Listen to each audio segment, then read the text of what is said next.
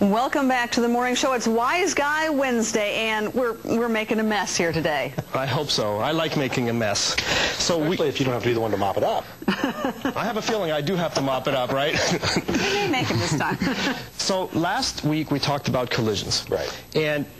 And you know, everybody's heard about collisions, and you're afraid of them in cars, and it's a bad thing. And so I wanted to describe why collisions are bad when you're in a car, and how you can try to minimize the damage that's done during a collision.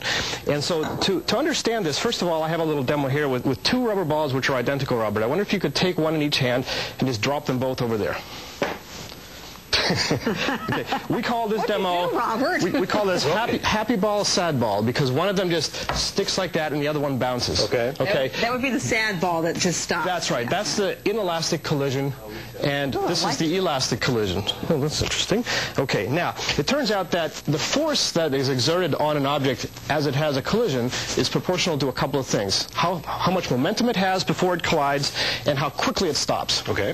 And so if you want something to get damaged, what you want to do is stop it very, very quickly. So if I drop this egg into this cup, which is unpadded, it breaks. Yeah, it worked. It broke. Not much splash. Right. Over here I have a cup that I filled with some flour, and I'm going to put some saran wrap over that so that it doesn't splash on your suit.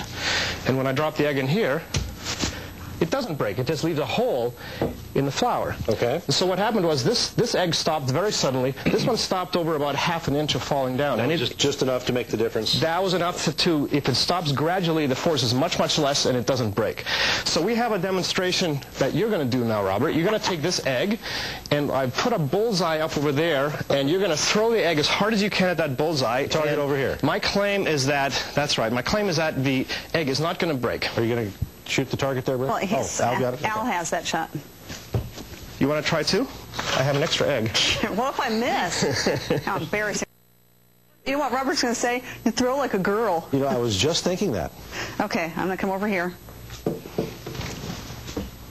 Awesome. Oh, yes! Well, okay, we broke the 2 eggs. Yeah. Okay. But it wasn't the throw. It was hitting his egg when his egg stopped mine suddenly. So when things stop gradually, the force on the object is much less. The acceleration is less. That's why you have airbags in a car, because you have a big fluffy thing in front of you that slows you slowly. That's why bicycle helmets are made of squishy styrofoam, so that your head doesn't stop suddenly when it hits the ground. Okay. It can squish into the styrofoam. Okay, good theory. Energy absorbing. Yes, That's right. energy absorbing. Exactly right. Do you have someone who answered this question? Well, that wasn't the question. The question had to do with roller coasters, and I'm just going to do that next time. In the next segment. In the next segment. A tease for next time. Egg left. Can I throw it? Yes, you can. Go for it. Well, some special friends lift the spirits of young cancer patients in Central Illinois. That story is still coming up on the morning show. Plus, the television drama CSI comes to a Central Illinois classroom. Stay with us.